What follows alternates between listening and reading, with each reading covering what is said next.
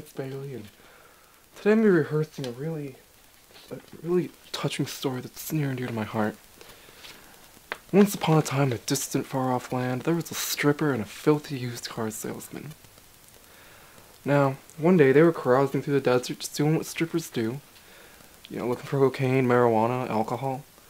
And it just so happens that on that very same day, I was carousing in the desert atop my alpaca. Just how it worked. Now, I came across this stripper and filthy used car salesman during my gallivanting through the desert, and they forced themselves upon me, especially that stripper.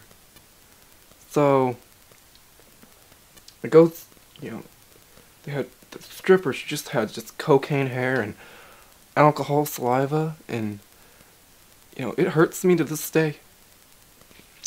It really does. It really does.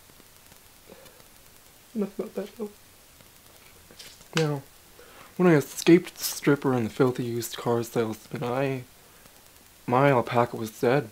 You know, it snorted so much the stripper's cocaine that its brain just overloaded and it was gone. And I was alone in the desert. And I was trying to flee from the stripper and the filthy used car salesman as fast as I could. And I came across the goblin kingdom of the Sahara Desert. Even though I came from Nevada, I must have encountered some portal or something, because I don't know how, I was in the Sahara Desert.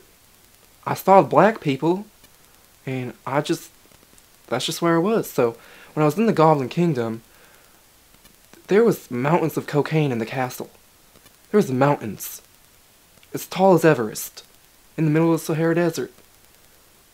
And what I had to do is I had to escape again. I always found myself escaping in these stories. But I escaped, and then I went home to my mom and she made me an apple pie. And we were rolling. That's how it worked. And that's the end.